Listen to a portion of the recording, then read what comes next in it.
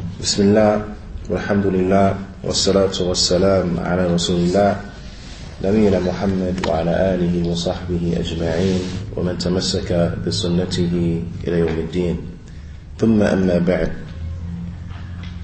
Qala Imam Ahmad bin Hanbal rahimahullah ta'ala, wa khayru hadhihi al-ummah ba'da nabiyyiha Abu Bakr الصديق ثم عمر بن الخطاب ثم عثمان بن عفان. The Imam rahimahullah ta'ala, he says that the best of this ummah after its prophet is Abu Bakr as-Siddiq, then Umar ibn al-Khattab, then Uthman bin Affan. And this is on page 30 of the translation for those who would like to read along. Mother? Nah, with this book here. There's one, it should be one on the shelf, inshallah. It's in the bottom shelf, to the left. Then the Imam goes on and he says, نقدم هؤلاء ثلاثة كما قدمهم أصحاب رسول الله صلى الله عليه وسلم لم يختلفوا في ذلك. He says, and we proceed and we give precedence to those three, just as the companions of the Messenger of Allah رضي الله تعالى عنهم gave precedence to them. So just as the companions of the Messenger of Allah sallallahu alayhi wasallam wa radiyallahu ta'ala anhum, they gave precedence to these three. And they, the companions, they didn't differ with regards to that. They did not differ with regards to that. نعم. ثم قال إمام ثم بعد هؤلاء ثلاثة أصحاب الشورى الخمسة. And then after those three, then the companions of the Shura, and they are five. The companions of the Shura, and they are five. They are Ali ibn Abi Talib, والزبير, والطلحة, وعبد الرحمن بن عوف, والسعد بن أبي وقاص. كلهم يصلح للخلافة وكلهم إمام. He says, and then after those three companions, meaning Abu Bakr wa Umar wa Uthman radiyallahu ta'ala anhum, then after those three, then the five companions of the Shura, and they are: one, Ali bin Abi Talib, number two, Az-Zubayr, number three, Talha, number four, Abdurrahman bin Auf, and number five, Sa'ad bin Abi Waqqas. And each of them, they were fit and appropriate to be the Khalifa. And each of them was in his own right an Imam. Naam. And then the Imam goes on to say, وَنَذْهَبُ فِي ذَلِكَ إِلَى حَدِيث Ibn Umar. And with regards to this, we go to the hadith of Ibn Umar radiyallahu ta'ala anhuma, where he said, كُنَّا نعد رسول الله صلى الله عليه وسلم حيا وأصحابه متوافرون أبو بكر ثم عمر ثم عثمان ثم نسكت. He said, while the Messenger of Allah صلى الله عليه وسلم, he was still alive and his companions were widespread, we used to consider, meaning in the order, Abu Bakr to be the first, then Uthman, Abu Bakr, he was the first, then Umar, then Uthman, and then after Uthman we used to remain silent. Then after Uthman we used to remain silent. نعم. ثم قال إمام ثم بعد أصحاب الشورى أهل البدر من المهاجرين ثم أهل البدر من الأنصار من أصحاب رسول الله صلى الله عليه وسلم ورضي الله تعالى عنهم على قدر الهجرة وسابقة أولا فأولا. Now, it says, and then after the five companions of the Shura, then, and he's enumerating the order of superiority of the Sahaba. Now, the best of them, then they were the three, Abu Bakr and Umar and Uthman radiallahu ta'ala anhum. After them, then the Ashab al-Shura, and they were 5 from Ali, Zubayr, Talha, Abdul Rahman ibn Auf, Sa'd ibn Abi Waqqas. And then after those 5, then the people of Badr, meaning from the Muhajirin of Badr, and then from the Ansar of Badr, and so on and so forth.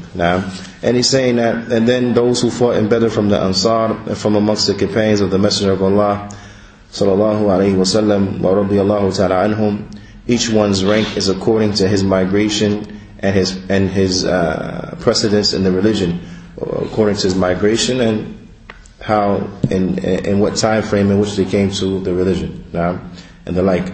ثم قال إمام رحمة الله عليه ثم أفضل الناس بعد هؤلاء أصحاب رسول الله صلى الله عليه وسلم القرن الذي بعث فيهم كل من صحبة أو من صحبه سنة أو شهرا أو يوما أو ساعة أو رآه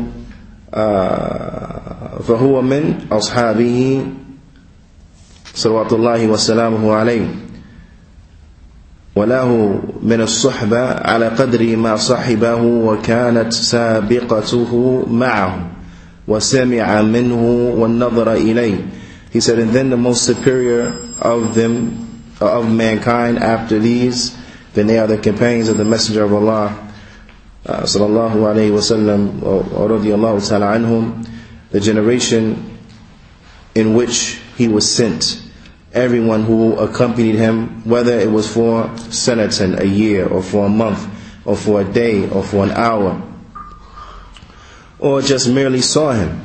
Kullu man ra'ahu, whoever just saw him. Then he was from and amongst the companions.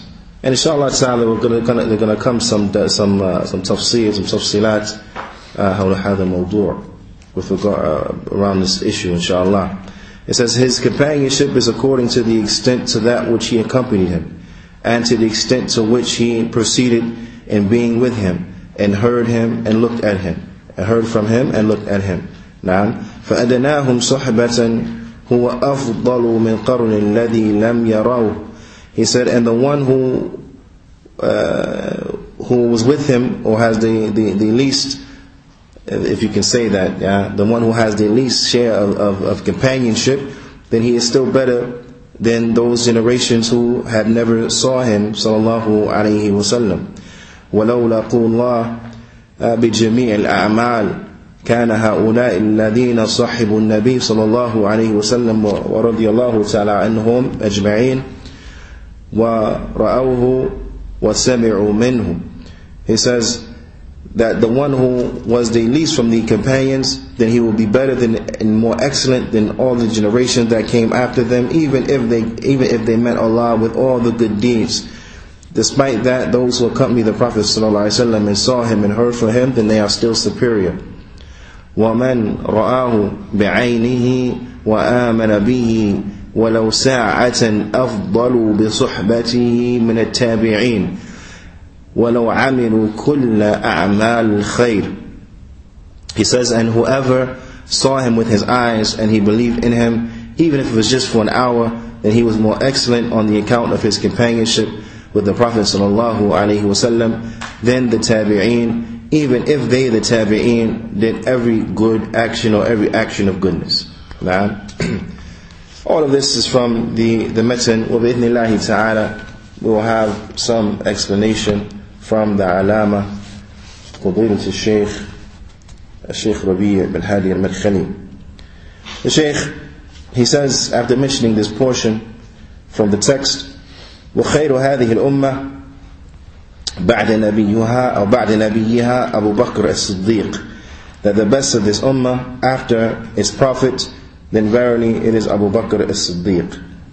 He says, هَذَا في فضل الصحابة. He said this is speaking about the superiority of the Sahaba. وفضل الصحابة ثابت بكتاب الله وسنة رسول الله وبالإجماع المسلمين غير أهل الضلال من الخوارج والروافض.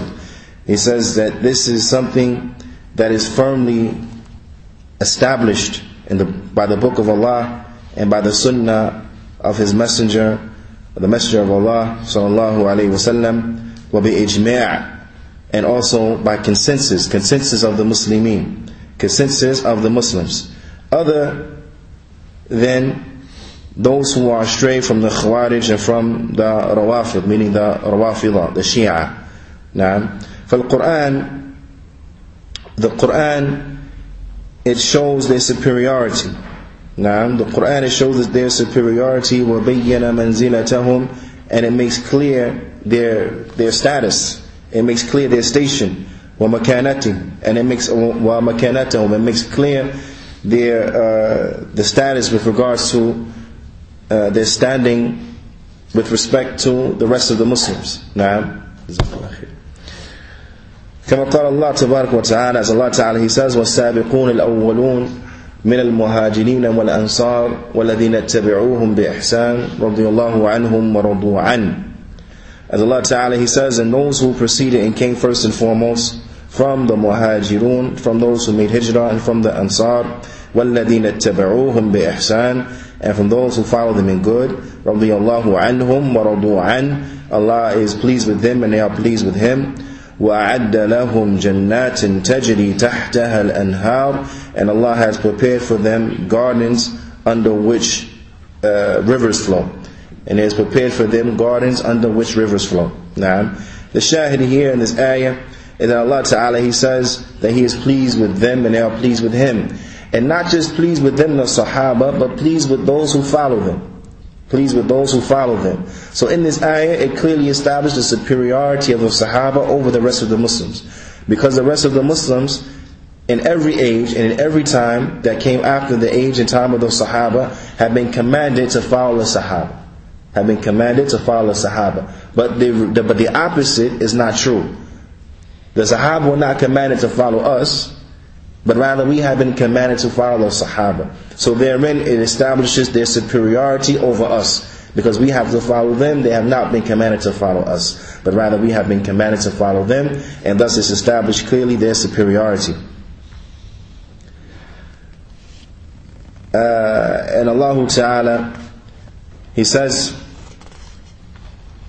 لا يستوي منكم من أنفق من قبل الفتح وقاتل أولئك أعظم درجة من الذين أنفقوا من بعد وقاتلوا وكلا وعد الله الحسنى. Allah Ta'ala, He says that they are not equal, the ones who they spent in their wealth and they fought in jihad before the conquest of Mecca, but those of you who did so later, meaning those of you who fought and you spent your wealth after the conquest of Mecca, later on. Allah Ta'ala, He says, such are those who have a higher degree, meaning the ones who fought and spent before, they have a higher degree than those who fought and spent afterwards. But Allah has promised all of them goodness. Allah Ta'ala, He has promised all of them goodness. وَكُلًّا وَعَدَ اللَّهُ الْحُسْنَى. Allah has promised that all of them will achieve good. However, what is clear from the ayah is that they are not equal. Those who fought and they spent from their wealth before the conquering of Mecca, and those who fought and they spent from their wealth after the conquering of Mecca. Those who did so before, then they are superior. They are superior. This is another ayah, as is found in Surah Al-Hadid, which establishes the superiority of the Sahaba. So the Shaykh, he says, فَالَّذِي أَنْفَقَ مِنْ قَبْلِ الْفَتْحِ وَقَاتَلْ مِنَ السَّابِقِينَ الْأَوَّلِينَ وَعَدَ اللَّهُ الْحُسْنَى. وَعَدَهُ اللَّهُ الْحُسْنَى. That whoever who had fought, who had spent his wealth before the conquering of Mecca, and he fought fi sabilillah, from those who came first and foremost, وَعَدَهُ اللَّهُ الْحُسْنَى. That Allah has promised for them goodness. Allah Ta'ala, He has promised for them a goodness and a good reward. نعم والذين أنفقوا من بعد وقاتلوا وعدهم الله الحسنى.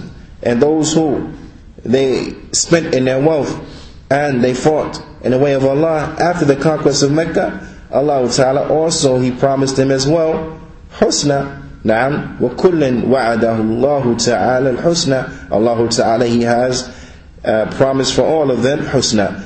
But what is clear, the shahid, is that those who have done so before the conquest of Mecca, they are superior and they are better than those who have done so after the conquest of Mecca. Na'am. So this ayah firmly and clearly establishes the superiority of the Sahaba.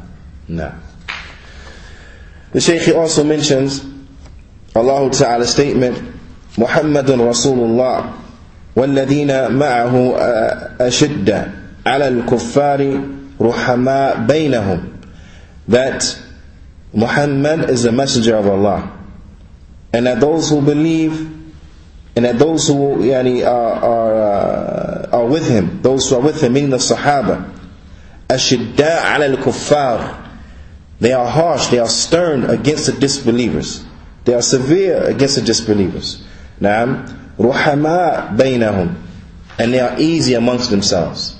And they are easy amongst themselves, meaning they deal with each other in an easy way, they deal with each other in a pleasant way, and the like. This, subhanallah, there is a dars just within this portion of the ayah. Because if you look at the Muslims of now, look at the Muslims nowadays, you find the opposite. They are harsh to the Muslims, so nice and gentle to the kuffar. And maybe you have seen this. You may have a Muslim who is employed by another Muslim, and you may find that Muslim speaking to his brother, who works for him, granted, but his brother in Islam, speaking to him as if he is nothing, speaking to him nasty, speaking to him as if he's worthless and the like. And then there comes in Mr. Smith, Mr. John, Mr. whoever, and the smile comes on, and he's pleasant. Oh, how are you doing today, Mr. John? I hope everything is okay. But then to his brother, he's speaking to him as if he's a piece of dirt. A'udhu billah. Now this is not an avocation to be rude like this to the kuffar. We're not saying that. But the point is that you find that the Muslims, the Sahaba, they were very easy and very gentle with one another. They put everything in its proper place. They put everything in its proper place. They were nice when they had to be nice. They were rough when they had to be rough. But they put things in its proper place. As you find, we don't do that right now. You find we don't do that. And if you compare a lot of times our treatment to our brothers and sisters in Islam as compared to the treatment that we yield to the kuffar, Allahu musta'an. Ala kulli hal, Allah Ta'ala described the Sahaba as being severe and stern against the kuffar and easy amongst themselves and merciful amongst themselves. Allah Ta'ala, He goes on to describe them. He says, Tarahum rukka'an sujjada. You'll find them bowing, and you'll find them prostrating themselves to Allah subhanahu wa ta'ala in prayers. Na'am, وَيَبْتَغُونَ فَضْلًا مِنَ اللَّهِ وَرِضْوَانًا, and they are seeking the bounty from Allah Ta'ala and the good pleasure. Na'am, سِيمَاهُمْ فِي وُجُوهِهِمْ, you'll see the mark of them in their face, meaning the mark of prostration upon their faces. As Allah Ta'ala, He explains, min athar as-sujud, that you will see this mark upon their faces, min athar as-sujud, from the prostrations. You'll see the prostration marks upon their faces. ذَلِكَ مَثَلُهُمْ فِي التَّوْرَاةِ, this is their likeness, this is the similitude that is contained in the Torah about them. Already from that there's an indication that what? That Allah subhanahu wa ta'ala, He prophesies about the Sahaba in the previous books. Subhanallah. Which points to what? Obviously their superiority. It points to their superiority. The generation that's alive right now, it wasn't spoken about in the previous books. Allah musta'an. But this shows what? The superiority of the Sahaba. Because whenever you find the word mu'min and the like in the Quran, it means Sahaba first and foremost. Na'am. It means the Sahaba first and foremost. They are the first to enter into that. And what makes that even more abundantly clear is that Allah Ta'ala, He's describing what? Those who are with the Prophet Sallallahu Alaihi Wasallam. Ala kulli hal, this is their likeness inside of the Torah. وفي الإنجيل, inside of the Injil, كزرع أخرج شطأه is like a how would you say? Is like a seed that has been sown, right? And it sends forth is shoot. نعم. طيب. كزرع أخرج شطأه فأزاره فاستغلث فاستوى على سوقه يعجبه الزراع ليغيظ بهم الكفار is like a seed which sends forth its shoot, then makes it strong, and then it becomes thick and it stands up straight and stern, which it delights the ones who sowed it. It delights, meaning the farmers, the ones who have sowed these shoots and the like of these seeds, that they may the Sahaba that they may enrage the kuffar, that they may enrage the kuffar. Na'am.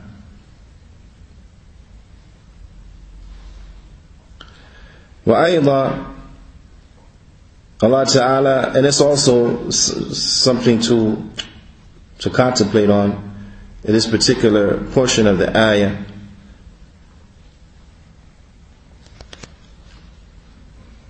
لِيُغِيظَ بِهِمُ الْكُفَّارِ, so that they may be of those who enrage the kuffar. Something to think about. وأيضا the Shaykh says قوله تعالى في سورة الحشر للفقراء المهاجرين الذين أخرجوا من ديارهم وأموالهم يبتغون فضلا من الله ورضوانه, and those poor from the muhajirun, the poor ones, those fuqara from the muhajirun,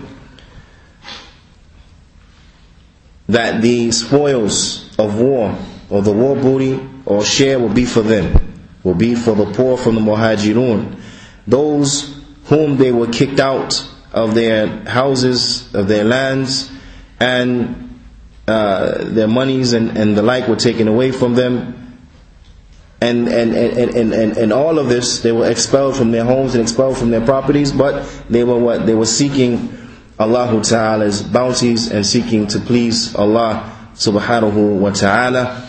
وَيَنْصُرُونَ اللَّهَ وَرَسُولَهُ, and they were seeking to give aid and help to Allah and His religion and to His messenger Muhammad sallallahu alayhi wa sallam.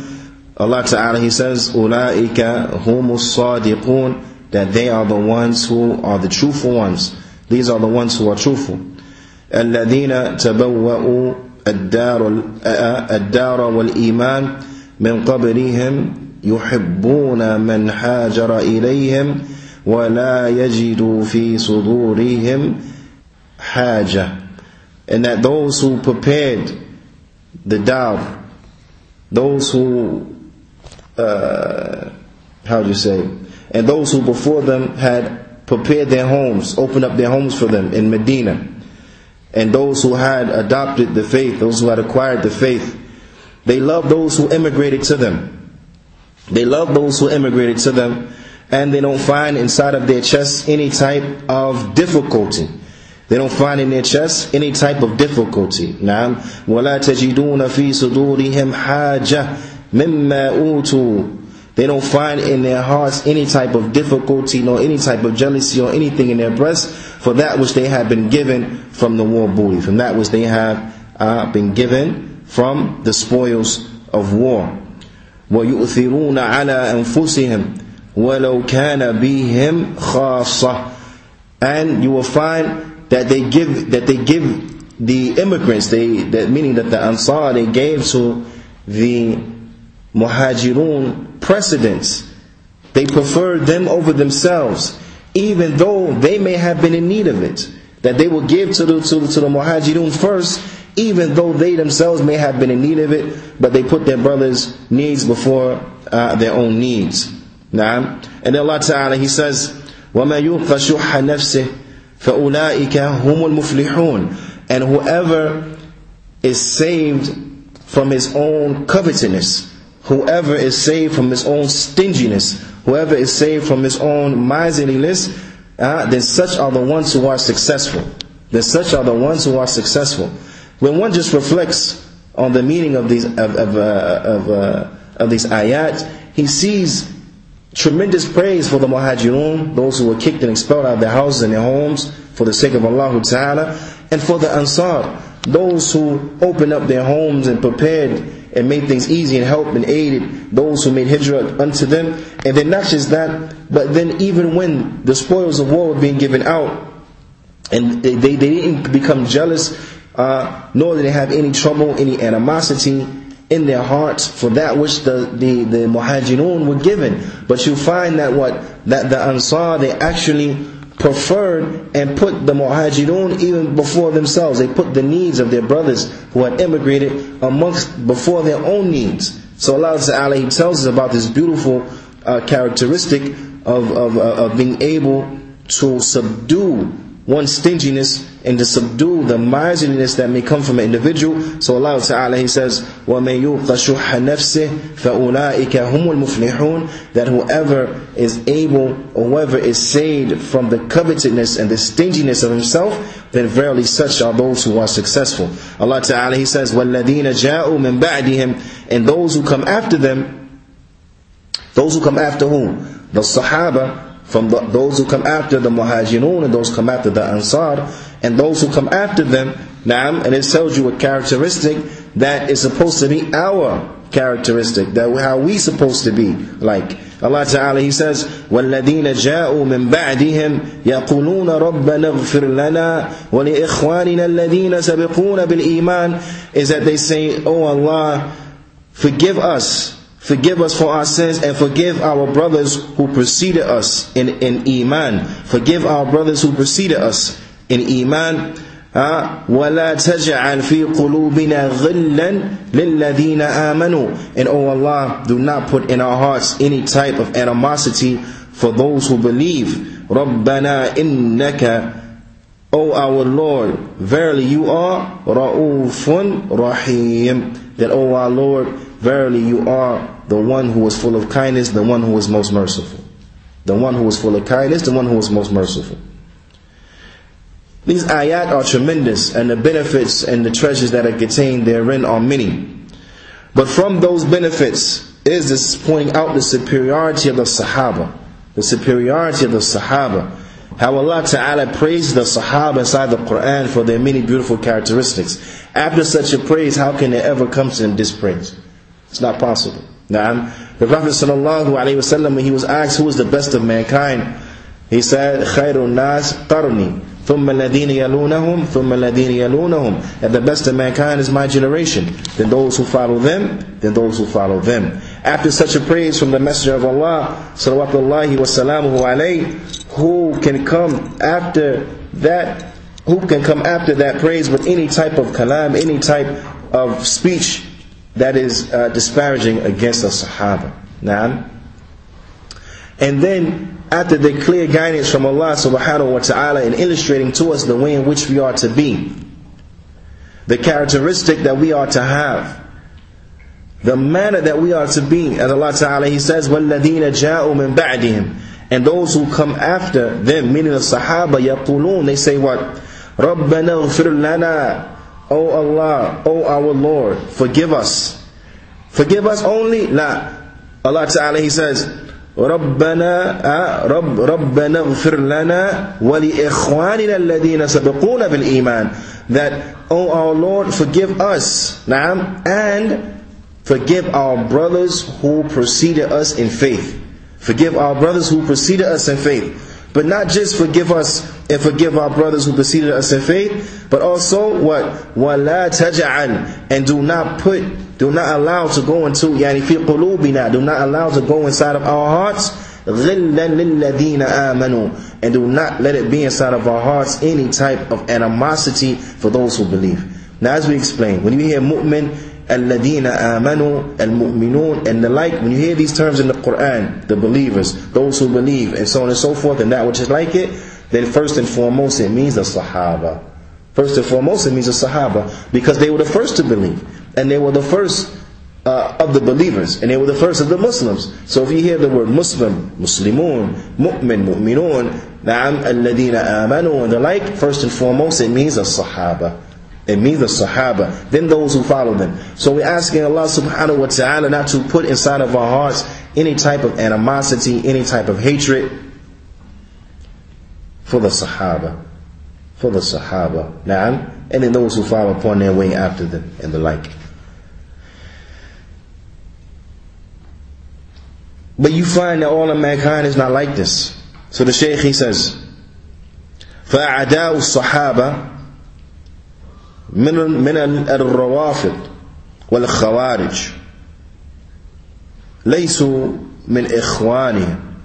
He said, but you'll find that the Rafidah, the Shia, and the Khawarij, they have taken the Sahaba, they're enemies to the Sahaba. They're enemies to the Sahaba.